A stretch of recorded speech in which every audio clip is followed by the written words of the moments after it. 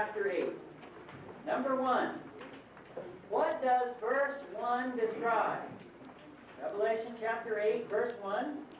And when he had opened the seventh seal, there was silence in heaven about the space of half an hour.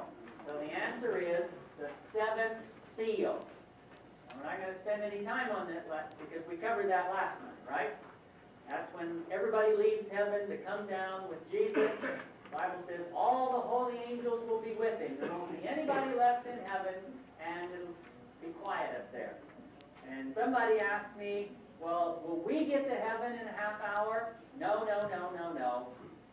We can't travel that fast. I mean, we could, but it'd scare us to death.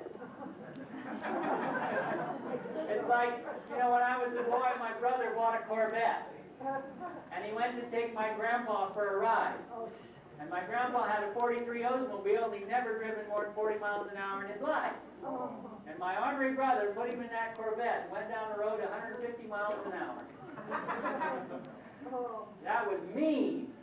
It scared my grandpa to death. And God is not going to scare us. We're not used to traveling near that fast. So it'll probably take us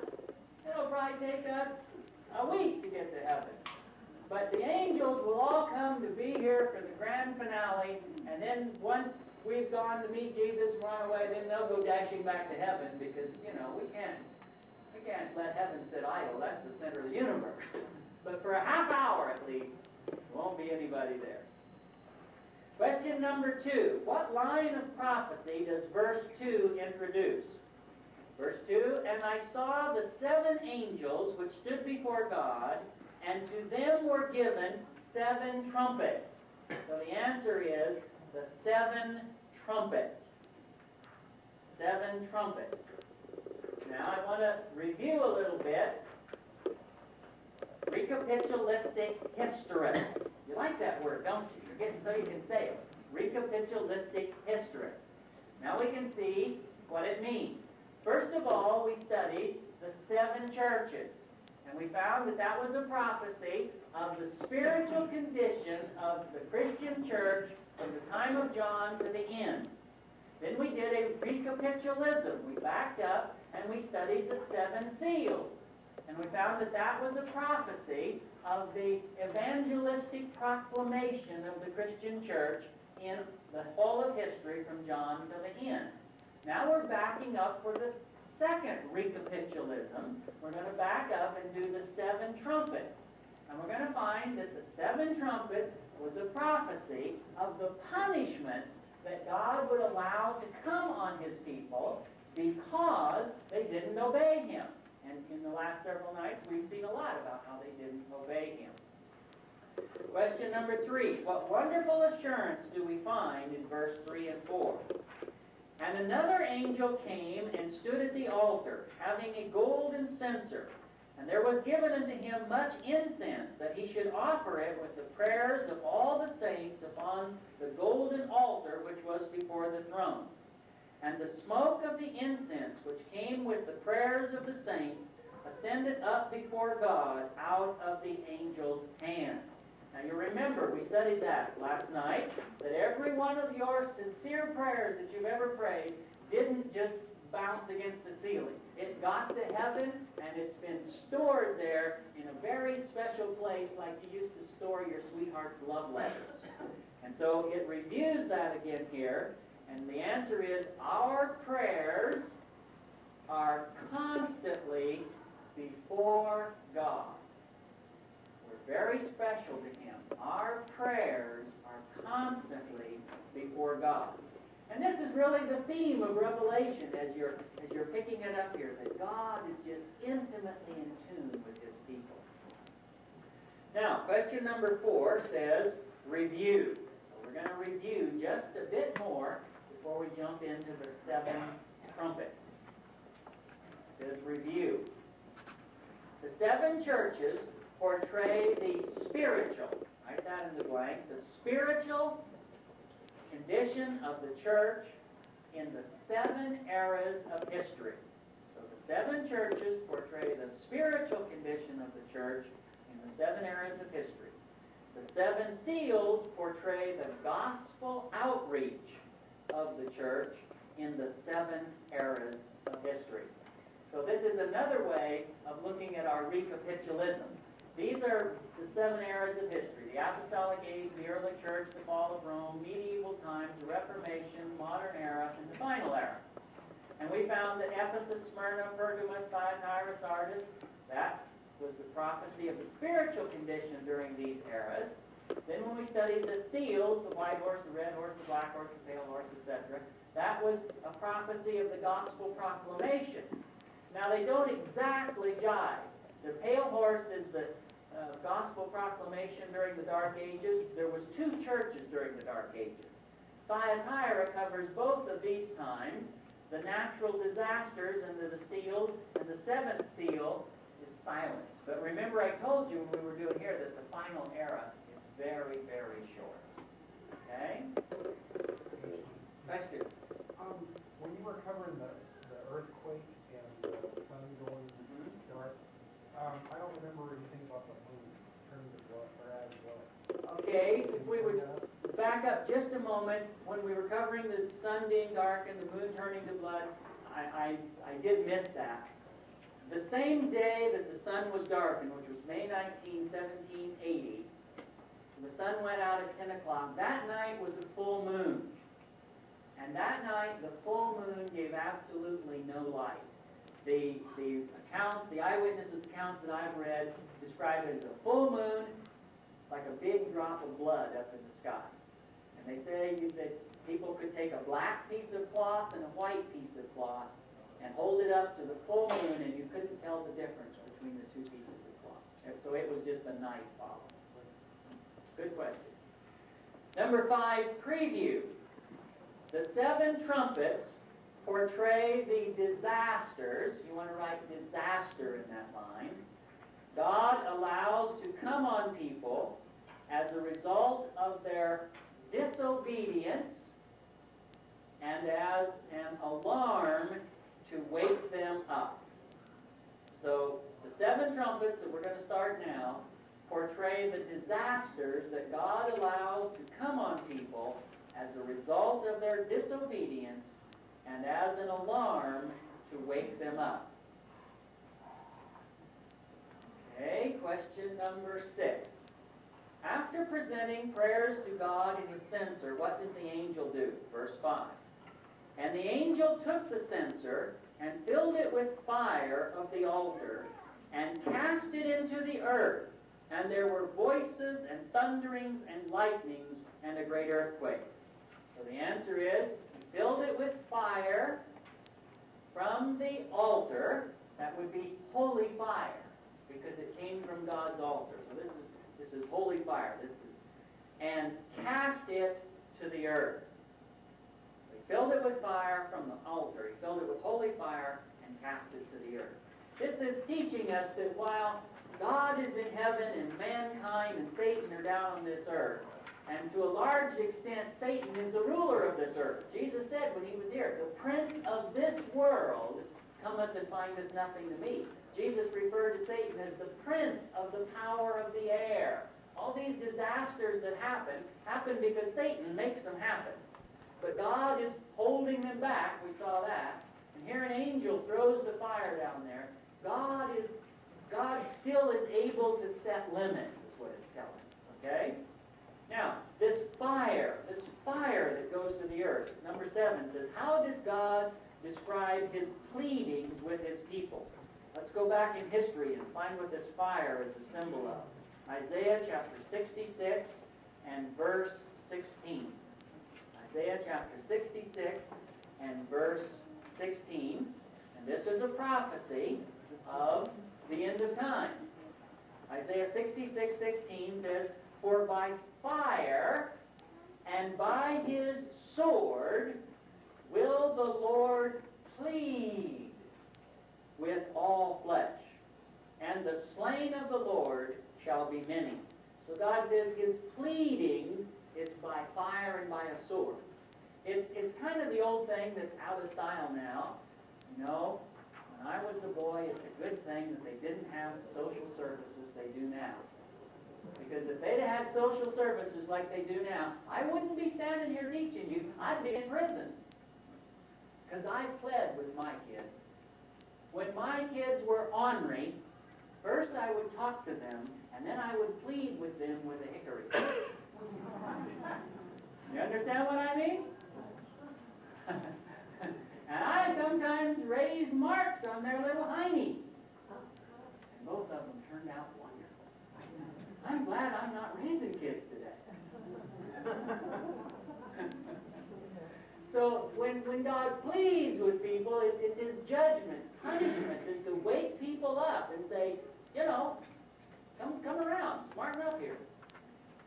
Number 8, what happened when the first trumpet sounded? Pastor, excuse one thing. What's the Oh. answer to number 7, Oh. please? As fire. I'm sorry. How does God describe His pleadings with His people? The answer is as fire.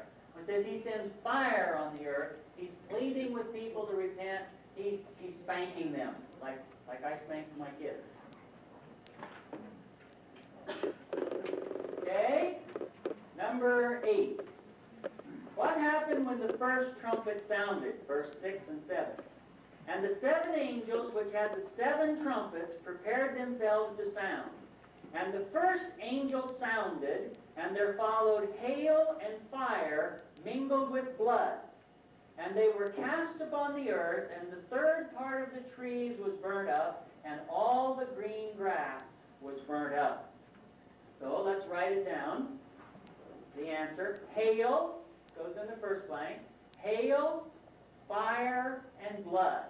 Those are the first three blanks. Hail, fire, and blood fell on the earth, and 1/3 of the trees and grass was destroyed. Okay, so hail, fire, and blood fell on the earth, and 1/3 of the trees and grass was destroyed. Now we need to identify the symbols. It says a trumpet sounded. So let's go back in history. Let's go back to Joel chapter 2, verses 13 to 15, and see if we can find out what a trumpet is, what a trumpet is symbolic of. Joel chapter 2, verses 13 through 15, it says, And rend your heart and not your garments, and turn unto the Lord your God. For He is gracious and merciful, and slow to anger, and great kindness, and repenteth him of evil. Who knoweth if he will return and repent, and leave a blessing behind him, even a meat offering and a drink offering unto the Lord your God?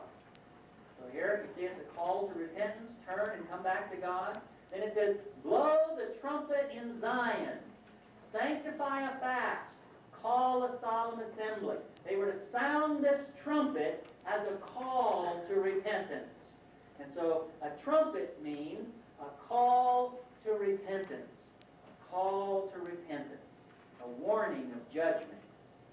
Then the next so the trumpet sounded. It was a call to repentance, a warning.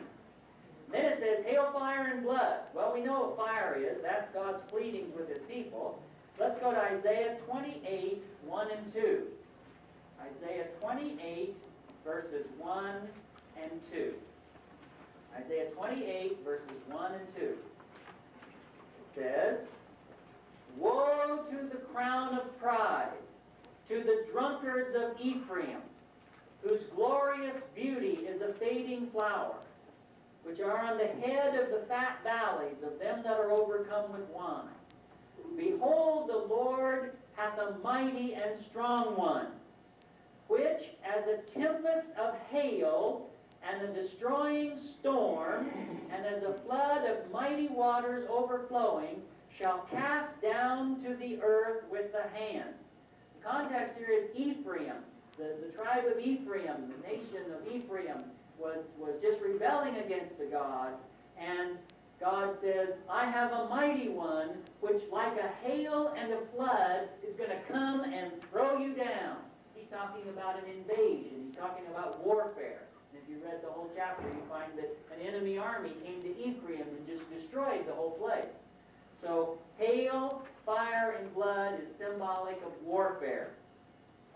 And trees and grass were in Isaiah. Isaiah chapter 44, verses 3 and 4, identifies these symbols. Isaiah 44, 3 and 4. It says, "For I will pour water upon him that is thirsty, and floods upon the dry ground. I will pour my spirit upon thy seed, and my blessing upon thine offspring. And they shall spring up among the grass as willows," willow trees, "by the watercourses." So grass and trees represent people. So let's just write people there. Trees and grass represent people. All right, then a summary. The first trumpet is a description of the disasters Jesus would allow to come on the Jewish people. They were his people, that was part of his church, because they disobeyed him. It was fulfilled when the Roman army destroyed Jerusalem. Many Jews accepted the warning and became believers. And that's what this picture is supposed to represent here. That's the city of Jerusalem. And because his people, Jewish people, were disobedient, God allowed this hail and fire to fall on them in terms of the Roman army. And the Roman armies in 70 A.D. came against Jerusalem and completely surrounded the city, laid siege to it. And for 3 years, not anybody could come in or go out of the city of Jerusalem. 3 years with no trips to Safeway. How hungry do you get? This was what was called a siege in the olden days. And as they were there, they carried dirt and they built big mounds and they put things that threw rocks over the walls, and when those rocks would hit, they would of course smash people, and they would shoot arrows over the wall, and they had like big gobs of tar that they would set on fire and put them on these catapults and go over the wall. It was a horrible time. Finally, the Jewish people ran out of food, they ran out of water, there was cannibalism inside the city, they began to eat each other, they began to eat their children, and finally there wasn't strength left, and the Romans broke through the walls, and the Romans crucified 1 million people. The crosses were so thick around the city of Jerusalem that you could hardly walk between them, and all these rotting corpses rotting away on them. It was really the end of the Jewish nation as it had been known in antiquity. But as a result of that hideous problem, that punishment that God allowed to come on them because of their rebellion, the temple was destroyed and they were scattered throughout the world, and many individual people repented of their sins and came to the Lord. So that happened in history. Question number 9. What happened when the second trumpet sounded? Let me change my illustration here just a minute. Okay, what happened when the second trumpet sounded? 8 and 9. Whoops, I'm in Isaiah. Got to get back to Revelation. Revelation chapter 8 and verses 8 and 9. And the second angel sounded, and as it were a great mountain, burning with fire, was cast into the sea, and the third part of the sea became blood. And the third part of the creatures which were in the sea and had life died, and a third part of the ships were destroyed. All right, so let's write in the answer. A great mountain, burning with fire, fell into the sea, causing great destruction. A great mountain burning with fire fell into the sea, causing great destruction. So now let's identify the symbols. A destroying mountain. We've got to go back in history. Go back to Jeremiah chapter 51. Jeremiah chapter 51 and verse 24 and 25. Jeremiah chapter 24 and 25. And the context here, God is speaking to the nation of Babylon. The nation of Babylon, back in ancient history, about 600 BC, really conquered the whole world with his armies. Now God's talking to Babylon. He says, "Behold, I am against thee, O destroying mountain." He calls the nation of Babylon a destroying mountain. I am against thee, O destroying mountain, saith the Lord, which destroyeth all the earth. And I will stretch out my hand upon thee, and roll down from the rocks, and will make thee a burnt mountain. And they shall not take of thee a stone for a corner, nor a stone for a foundation, but thou shalt be desolate forever, saith the Lord. Babylon was at the height of its glory. It was this heathen nation that was just rolling on to conquer the earth. And God says, I'm going to get you, Babylon. You destroying mountain. I'm going to make you a burnt mountain. I'm going to make you desolate forever. And if you remember the news from a few years ago, Babylon is desolate. Old Saddam Hussein was going to rebuild it. He hasn't done it yet. One of the reasons he hasn't done it is because God said it will never be rebuilt. You destroying mountain, I'm going to clear you out forever. So a destroying mountain is a hostile nation. A destroying mountain is a hostile nation.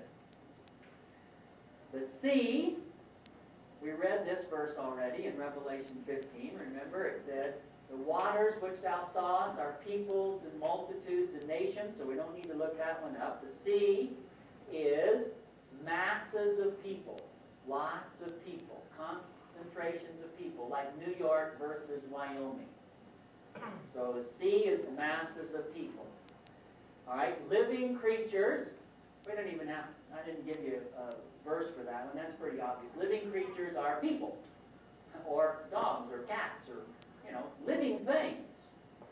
And ships. Ships have always been symbolic of commerce. Everything that moves from here to China goes on a ship, right? You should want to pay airmail, and that's really expensive. I understand, because I have a Chinese daughter. So commerce moves on the ship. So the symbols are, the destroying mountain is a hostile nation. The sea is masses of people. Living creatures are individual people and living things. And ships are possessions. So the second trumpet is a description of the disasters that Jesus would allow to come on Europe, the Christian world around the Mediterranean Sea. See my map here? This is the boot of Italy. This is the Mediterranean Sea. And the early church started in Jerusalem, and then under the influence of the Apostle Paul, this whole area of the world became the cradle of the Christian church. It's what we think of as the Roman Empire, although the Roman Empire went way over here and down here and into India. So the Christian part of the Roman Empire, okay? The second trumpet is a description of the disasters Jesus would allow to come on the Roman people because they disobeyed him. You remember the last two nights we've been studying what happened to the church spiritually, what happened to the church gospelly. They really didn't obey him very good, did they? When he turned up with a black horse and a pale horse and all that, they weren't obeying Jesus. It was fulfilled when the barbarians invaded the Roman Empire. As a result of the suffering, many Romans became believers. Along in the 300-400s, like we were studying, remember last night I told you about when the emperor finally left Rome because he couldn't handle it anymore? All right, the reason that he left were the Huns. Anybody ever heard of Attila the Hun? Yeah, well now you know where he fits in. Attila the Hun came down from the north and invaded this part of the world, and Attila the Hun was so mean that he bragged that grass never grew where his horse stepped. He said, I am the scourge of the earth. I am so mean that grass never grows where my horse walks. And I'd almost believe it. If you could go back in history, that guy was, him and his men swept in and they just marauded and plundered and killed and slaughtered and burned, and it was awful.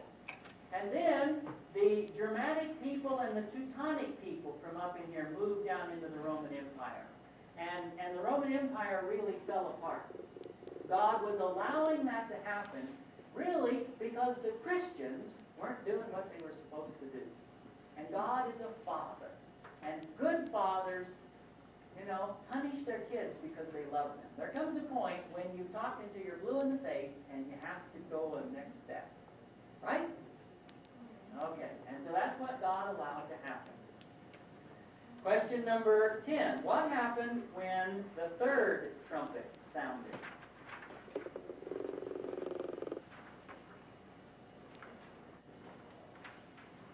This is verses 10 and 11. Get back to Revelation chapter 8, 10 and 11. And the third angel sounded, and there fell a great star from heaven, burning as it were a lamp. And it fell upon a third part of the rivers, and upon the fountains of waters. And the name of the star is called Wormwood. And the third part of the waters became wormwood. And many people died of the waters because they were made bitter. So let's answer the question. A great star named Wormwood, a great star named Wormwood, fell on the fountains and rivers, making them wormwood. Many people died as a result. So a great star named Wormwood fell on the fountains and rivers, making them wormwood. Many people died as a result. Now we got to identify these symbols. A star. When it says a star fell, go back in history to the book of Job. Job chapter 38 and verse 7. Job chapter 38 and verse 7. God is talking to Job, and he's asking him, where were you? We're just picking out one verse. Where were you when the morning stars sang together and all the sons of God shouted for joy?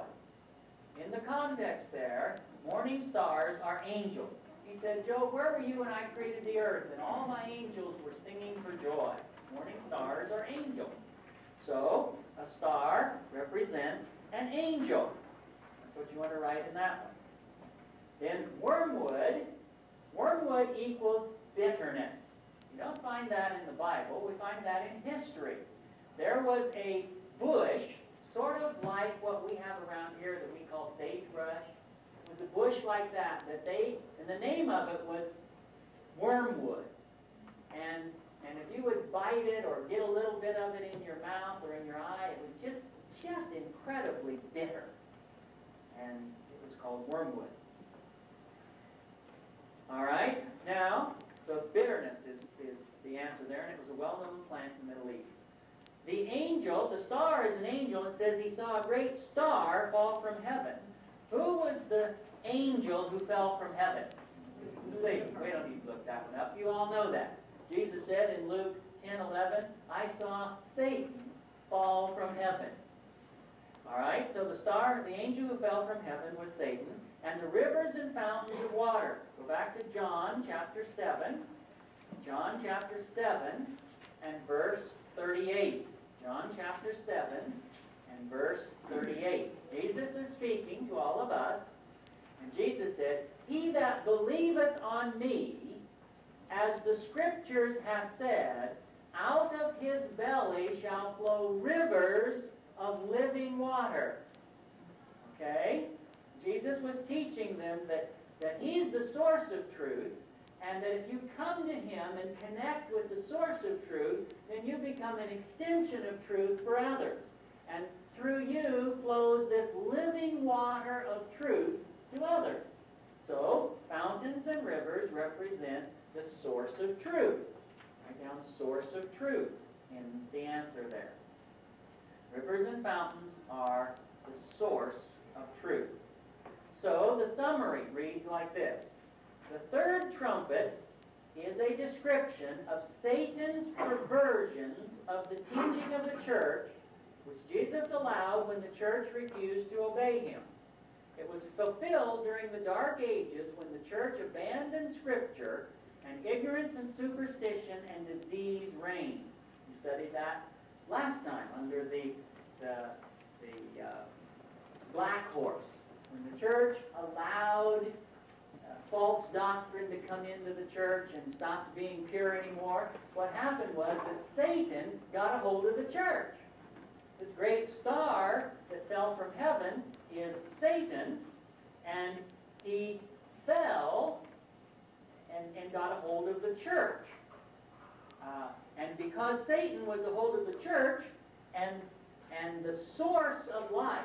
Remember I told you he first got a hold of the leaders of the church, and they began to sell offices and all that kind of thing.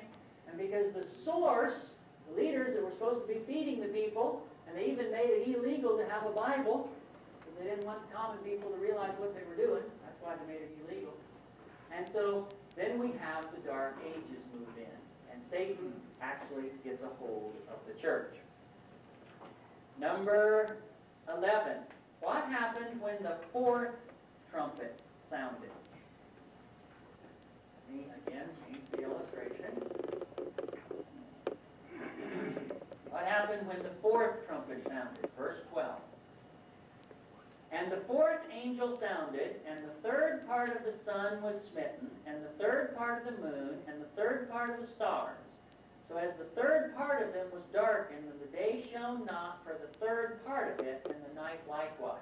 Now you've noticed in these trumpets that not all is wiped out in each trumpet, but a major portion. The third is a major portion.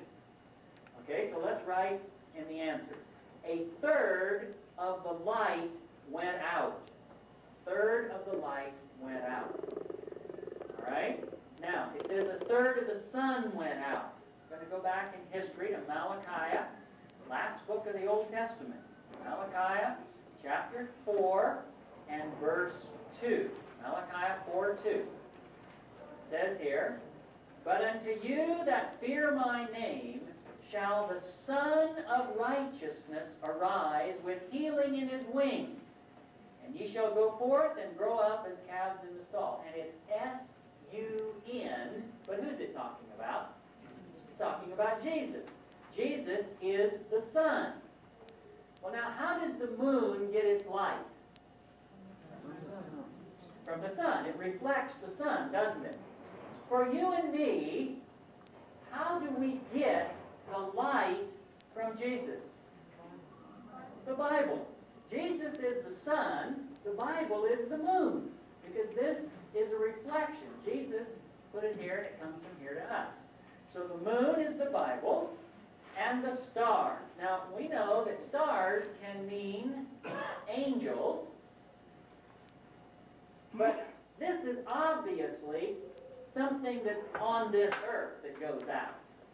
And so let's see if angels or stars sometimes mean something else. Go back to Daniel chapter 12 and verse 3. Daniel chapter 12 and verse 3, and notice how stars is used. And they that be wise shall shine as the brightness of the firmament, and they that turn many to righteousness as the stars forever and ever. This is a description of the teachers of truth. So if you're a Sunday school teacher and you teach your class the truth, the Bible says you shine as the stars. You understand that? All right, it says a third of the stars go out. So the stars are the teachers. The fourth trumpet is a description of what happened when the church accepted the false teaching under the third trumpet. It was fulfilled during the latter part of the Dark Ages when the church lost sight of Jesus' intercession for us. During the Dark Ages, remember I told you last night, they even went so far as to sell to the people this document that forgave the sins you were going to do next week. Who is the only one that can forgive sins? Jesus. The church lost sight, see, of the fact that Jesus is the one who is interceding for us. Jesus is up in heaven, and Jesus forgives us when we break the Ten Commandments if we go to him and acknowledge that we broke them and ask for power to obey them in the future. Jesus forgives us. But during the Dark Ages, Satan had a hold of the church, and he blotted out that part of Jesus' ministry. And for a lot of people, it's still blotted out today. I have a congregation, and my people work here and there, and then once in a while a situation comes up that they feel like a Christian just really can't be involved in. And you know what? Time after time, bosses will say to them, well, can't you go time? That happens over and over again right here in Greeley. And that Satan started way back there in the Dark Ages when Satan shut out a third of the sun. A big part of Jesus' ministry. He shut out a big part of the Scriptures. And I sure told you how that the Scriptures was banned. And the only people that really had the Scriptures during that time was a group of people known as the Waldensian Christians who lived way up in the mountains above Italy. As far as we know, they're the only ones that really had the Scriptures. And then it says he gets rid of the stars, the teachers of truth. Most of the time he corrupted them with money, so they didn't teach the truth anymore. And those that insisted on teaching the truth became martyrs, like we studied last night. So this is a picture, the fourth trumpet is a picture of the end of the Dark Ages when I told you last night, 60 million people met their demise because of this darkness. Okay, and the last question, what message is John given after the fourth trumpet? And that's verse 13. Let me find my way back to Revelation here. Revelation chapter 8 and verse 13. It says, "And I beheld and heard an angel flying in the midst of heaven, saying with a loud voice, Woe! Woe! Woe! To the inhabitants of the earth, by the reason of the other voices of the trumpet of the three angels which are yet to sound." What message is John given after the fourth trumpet? The message is, it's going to get worse. It's going to get worse. That's the answer to that question. Now, to summarize and tie it all together, there are 7 trumpets that cover the whole system. We're going to stop because that's the end of our chapter. We have covered the first 4 trumpets. Jerusalem was destroyed. Rome was invaded by the barbarians. The Dark Ages began, and the Dark Ages got dark. All of these were punishments that God allowed to come on His people to wake them up. Then it says it's going to get worse. There's 3 more trumpets. They're not only called trumpets, they're called woes. They're so bad. And we're going to find the 5th, 6th, and the 7th trumpet. If we would take a look at where we are in our recapitulalism, we have these ages, and these are the approximate dates, and these are the churches that we studied, these are the seals that we studied, and now we've studied the trumpet. The first trumpet kind of corresponds to the white horse in the church of Ephesus. The second trumpet corresponds to the red horse in the church of Smyrna. The third trumpet, which is the false doctrine coming in, corresponds to the black horse in Pergamos. And the fourth trumpet, which is the church putting itself between God and man, corresponds to the pale horse and the church at Thyatira. And we'll pick it up right there tomorrow night when we study the last 3 trumpets in Revelation chapter 9. And then when we get to Revelation chapter 10, we have another interlude before we go on to chapter 11. So I just know that the Lord's going to bless each one of you. And looky there, true to my word, 1 minute till 9 o'clock.